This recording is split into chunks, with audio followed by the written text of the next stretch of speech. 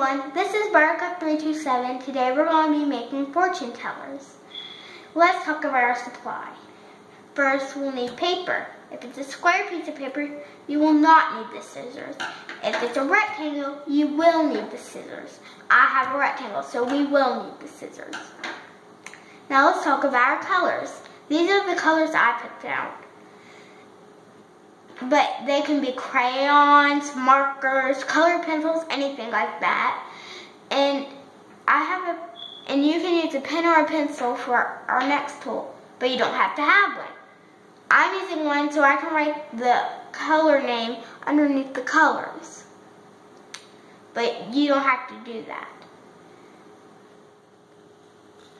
Our first step is to fold and cut. If you have a square paper, you don't have to fold. But I have a rectangle piece of paper. So first of all, we're going to turn the paper long ways. And then you're going to take it over about where there can be a tiny rectangle. And then you can make a line. Now, you don't have to make a line, but I'm making a line so I know where to cut. And I cut on the line.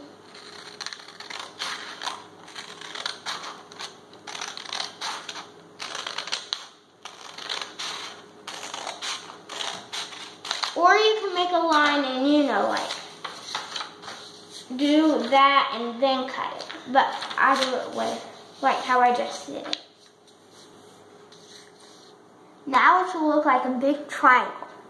Now you unfold it. It looks like a diamond. You flip it over to a square. Now we're going to fold each corner into the middle.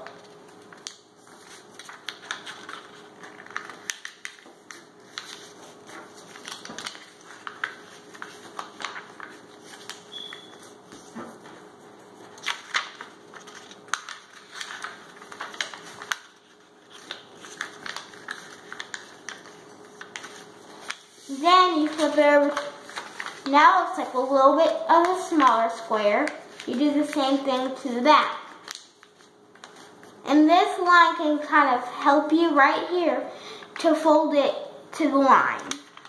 And that'll help you a little.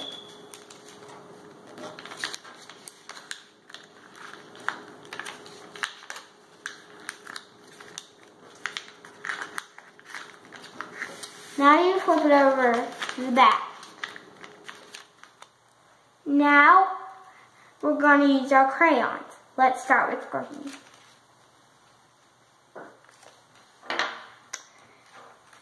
Then we're going to use our pencil. You don't have to do this at home, but I'm going to do it. So I'm going to write green. Next we're going to do yellow.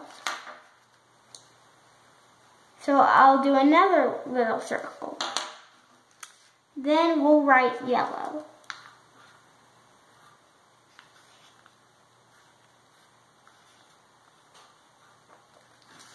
Then we're going to use blue.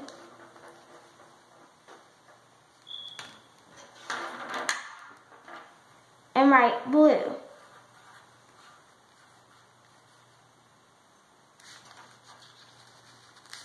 Last, we're going to do red. I'll write red. Now we're going to flip it over. Now that we've flipped it over to the other side, we're going to use our scissors. There will be a line right here. Cut on the line.